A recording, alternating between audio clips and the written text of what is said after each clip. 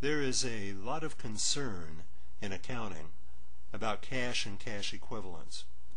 And that's because these two assets are the most liquid of all the company's assets and have a great bearing on the company's perceived short-term solvency.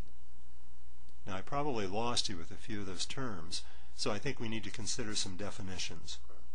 Liquidity refers to the company's ability to raise cash, and a liquid asset is one that can be turned into cash in a relatively short period of time and with reasonable certainty. The more liquid a company is, the better able it is to meet its obligations when they come due and to bail itself out of trouble if unexpected emergencies arise.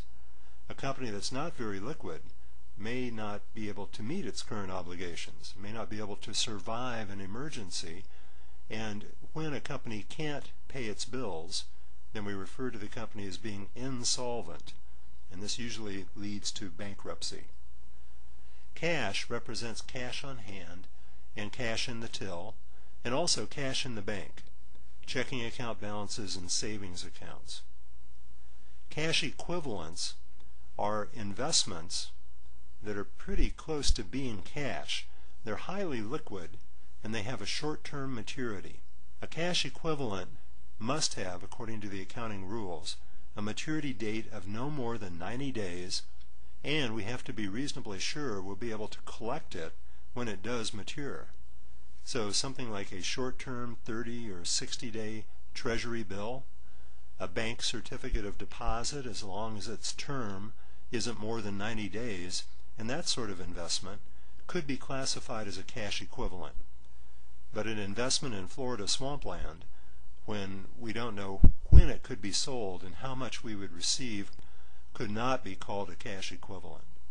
Since cash is highly liquid and is used many times a day in hundreds and thousands of transactions, then we have some grave internal control considerations and concerns about cash management. A good internal control over cash payments is to follow a policy of always paying by check. If we do this, then each month the bank will send us the bank statement, and we will be able to look at the returned checks and verify our records regarding who the payee of the check was, that is the person who received the money, who signed the check, was this a person who is authorized to write the check, and the amount. Is the amount correct according to our books and our records regarding the cash payments? When the bank statement is received, the company will go through a formal process of completing what's called a bank reconciliation. Companies, especially large companies, may have accounts with several banks, maybe hundreds of banks all around the world. So doing bank reconciliations can be a very time-consuming and involved job. The process of doing a bank reconciliation is really pretty easy. You can see that we have a balance given to us on the bank statement. This is what the bank says we have in the account at the end of the month. We're going to need to look at our records and determine whether there are things that we know about that the bank had not recorded as of the statement date. These things will need to be adjustments that will have to be made to the bank balance in order to correct it and make it agree with our balance. There'll be things that will add and some things that will subtract from the bank balance as reported by the bank to arrive at an adjusted, you can think of this as a corrected balance. Now also, our balance may need to be adjusted. So if we find out things that were included in the bank statement that we did not know about, then we'll have to adjust our balance and add some things, subtract some others, and eventually arrive at an adjusted balance. When we're all finished, the two adjusted balances should be in agreement. We should have reconciled the differences between them and brought them into agreement. That's why the bank reconciliation is called what it is. Here we have a detailed example of a bank reconciliation, and we can use it to illustrate the process of preparing the reconciliation and looking at the things that account for differences between the bank balance and the company's own book balance. In this example, the balance according to the bank statement is $5,000, but the balance according to the company's own books is only $2,215. That's quite a difference, and we're going to want to account for it by preparing the bank reconciliation. Let's begin with the bank balance. One of the things we'll need to add to the bank balance will be any deposits that we know we have made but that have not been recorded by the bank as of the bank statement date. These are called deposits in transit. And since we know we made them and the bank simply hadn't recorded them at the time the statement was prepared, then we'll need to correct the bank balance and add to it the amount of these deposits. Another thing that's similar to deposits in transit are outstanding checks. These are checks that we know we wrote, but they haven't cleared against the bank account as of the statement date. So we have someone who's received one of our checks who hasn't deposited it yet, or if it has been deposited, it just hasn't made its way through the clearing system to be presented for payment at our bank. Well, we know we wrote the checks, and we've reduced our account accordingly. The bank hasn't received the checks yet, so we'll need to correct the bank balance by subtracting these outstanding checks. Another thing that could account for differences would be mistakes that the bank may have made. And then depending on the mistake that we discover, we'll need to either add something or subtract something to correct the error on the bank statement balance. Let's take a look at the company's balance now. One thing that may need to be added to it would be a note collection by the bank. If we've had a customer pay a note at the bank for us instead of paying us directly, then the bank would have recorded the receipt, but we would not have yet recorded the collection on our books. When we get the bank statement and see that the customer did pay the note, then we'll of course be ready to record it, but it hasn't been recorded yet. So we'll need to add to our balance the face value of this note, in this case $3,000. But in addition to the face value of the note, the bank would have also collected interest on the note. So we'll need to add to our balance the amount of the interest collection, and if we've earned interest just on the account balance itself, and most banks will pay interest on account balances, then that's another thing that we'll find out about when we receive the statement and need to add to our balance to correct it. There are things that need to be subtracted as well. For instance, among our canceled checks may be a customer's check that we previously deposited. Now it's come back to us with our canceled checks, and it has red letters stamped on it, NSF, which stands for non-sufficient funds. So this is a check that bounced.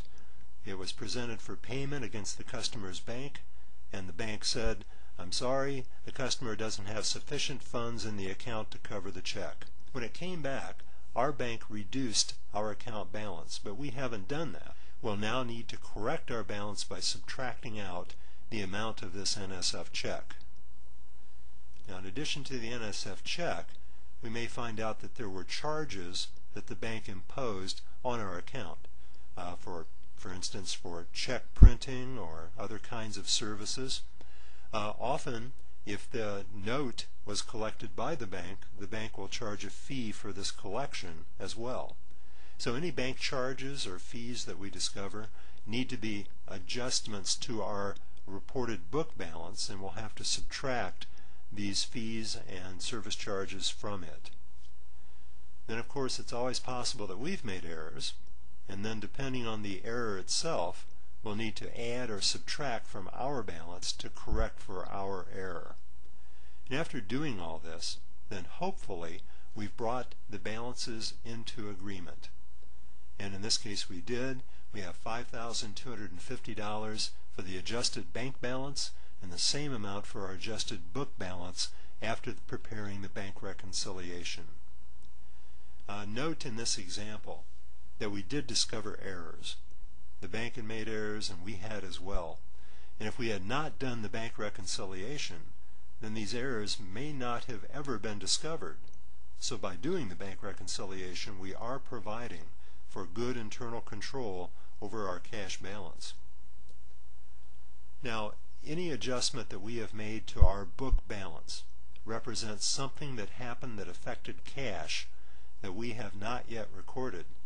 So any adjustment to our book balance is going to require a journal entry. We're now looking at the section of the bank reconciliation that deals with adjustments to the company's cash balance. As we said, these things all represent events that did affect the company's cash, but these receipts and payments have not been recorded, so we'll have to make journal entries to record the payments and the receipts. Let's begin with the receipts. We had a collection of a note done by the bank for us, so we'll need to credit notes receivable for the face value of the note and then record interest revenue earned on the note. Overall then we need to debit cash for $3,100. We also had interest that was earned on the company's checking account, and that $50 debit to cash would correspond to $50 of interest that's been earned, so we'll need a credit to interest revenue. And then we had to correct an error, and it'll be necessary to dig through our records to discover what error was made. In this case, we've determined that we made a mistake in recording the payment for supplies. So since we recorded $20 too much in cash paid out for the supplies, we'll need to debit cash to correct for that error, and that means that we would have also recorded $20 more in supplies than we actually bought. So we'll have to credit supplies for the $20 error. We've now recorded the receipts. Let's take a look at the payments. One thing we need to do is reduce cash by the amount of the NSF check. After all, this check was not good, so we didn't really make a deposit in our bank account when we took it to the bank. Therefore, let's credit cash for the $95, and now we'll try to collect cash or receive another check from our customer, so until we do, we have an account receivable with the customer. So let's debit accounts receivable and credit cash. Then the bank service charge and the bank fees need to be accounted for. Most companies won't set up a separate account for smaller expenditures like this, and instead they would just put the amounts into a general account called miscellaneous expense. So that's what we've done here. And both the $10 and the $15 bank charges and fees are being recorded as a $25 debit to miscellaneous expense with a $25 credit to cash. And then finally there was another error that we needed to correct, and in this case we'll credit cash for the $25, and then it'll be necessary to discover what transaction was recorded incorrectly so that we can correct the remaining portion of the transaction. And in this case we've determined that our cash deposit from the day's sales was over-recorded by $25. So that means we debited cash and credited sales for $25 too much when we recorded the deposit. So to correct, we'll need to debit sales for $25 and credit cash for $25.